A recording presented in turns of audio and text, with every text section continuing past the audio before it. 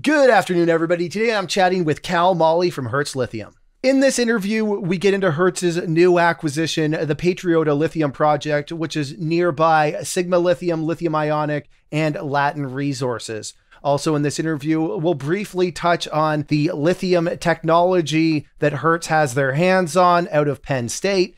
And also, I'll sneak in a couple questions about Patriot battery metals, of which Cal was a big part of putting that deal together. All right, everybody, enjoy the interview. Cal, thanks so much for joining us today. No, thanks for having me, Steve. So let's start off with the big news, the new acquisition in Brazil, the Patriota Lithium Project. So it's got very close proximity to some other big hot lithium names like Sigma Lithium, Lithium Ionic, and Latin Resources. How does the geology line up and what makes the project interesting? Steve, what's happening in Brazil is similar to what started happening in James Bay 2 years ago. There's been pegmatite districts that have been discovered or that are now being highlighted with the search for lithium, similar to the pegmatite district in James Bay. And there are some companies that are active in Brazil, but very few earlys, microcap juniors are out there. There's Latin Resources. There's Lithium Ionic, there's Sigma Lithium also, and they're all well-established players. And we're one of the first micro caps to enter into that region. In the news release where you guys announced this acquisition, you guys mentioned plans to commence rapid exploration in the coming weeks and months. So what's the exploration strategy and what are the timelines looking like? So, Steve, the exploration model for lithium is one, you've got to find a pegmatite field for hard rock, which we've determined from historical databases. And the second phase of lithium exploration is to get on the ground and determine if those pegmatites have what's a mineral called spodumene. So, in our generation, pegmatite and spodumene, they're probably going to be new words. And our next focus is to hit the ground and determine that the pegmatites have spodumene in them. And we put together a team in Brazil, and we want to get on the ground as soon as we can. So what can you tell us in terms of nearby infrastructure? I'm not too familiar with the Brazilian projects. Is there everything you guys need if you guys were to hit some interesting drill holes? How close are roads, water, electricity, all that sort of stuff? Yeah, we're in an area of Brazil called Minas Gerais. I mean, how to pronounce it, but I think it almost means mineral province or mineral district. And it's known for mining activity. There's lots of mining. It's the biggest supplier of iron ore to the world. Our projects are located on our highway. I almost say a highway runs through it almost. And we've got power, we've got towns nearby for service, and water is readily available. So we're in infrastructure, and we're in an area where there have been large tonnage lithium discoveries near our projects. So you guys also have the Lucky Mica lithium project in Arizona. Is this sort of what Hertz is shaping into as a company? And I understand you guys also have some technology as well, which we'll get into in a minute. But in terms of projects, is the plan to focus on these two projects, or will Hertz be looking for more opportunities in other places? Steve, we believe lithium exploration and lithium mining is a generational opportunity. Lithium is a fairly new commodity that's come on. The flow of capital is very high compared to other commodities. And we want to offer investors a complete package of a lithium exploration company. So with that, we've got our Lucky Mica project in Arizona, which we're getting good results on. We also have a technology that addresses extraction of lithium from hard rock.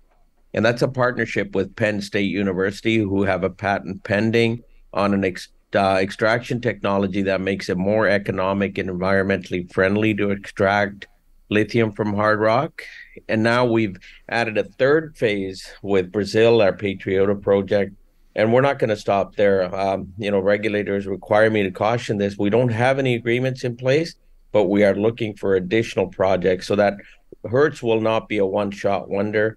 We'll be a full-fledged lithium company with mineral projects as well as the Penn State extraction technology to offer. Have you guys announced the terms of the deal with Penn State in terms of how the actual economics of the partnership work? We have an option agreement we have an option to license the patent and development of the patent for worldwide rights for lithium extraction. We have now ironed out our term sheet as to what that license will look like. And within the next week to 2 weeks, we will execute that license and go public with all the details of what that encompasses. A question I got to ask you is that my understanding is that you were one of the early investors in Patriot Battery Metals, which for anybody who's watching this that doesn't follow the Canadian junior markets, it's often said that you can count the number of success stories that the Canadian junior markets have seen the last couple of years on one hand. And Patriot Battery Metals is clearly one of those. Some huge drill holes out of that project.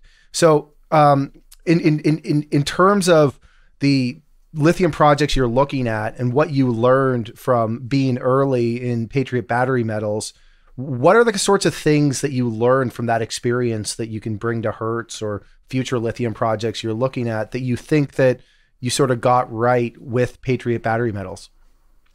I think what happened with Patriot is I know Jody DeRouge, whose property is in Patriot Battery. So I was fortunate he got me involved when they first started hitting lithium.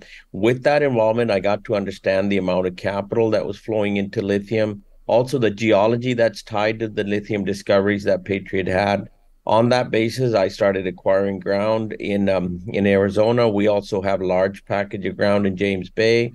Now we understand geology in Brazil as well. So we've been early movers in lithium with that understanding that comes largely from the Patriot battery discovery and our early involvement with Patriot. So, as an older gentleman, I have to say I'm very grateful to be involved in Patriot Battery, and that's opened up a lot of doors, and we've actually capitalized on those doors that they've come open for us. I've got to bring it up. A recent strategic investment from Albemarle, $109 million. What does this announcement mean for the Canadian lithium industry?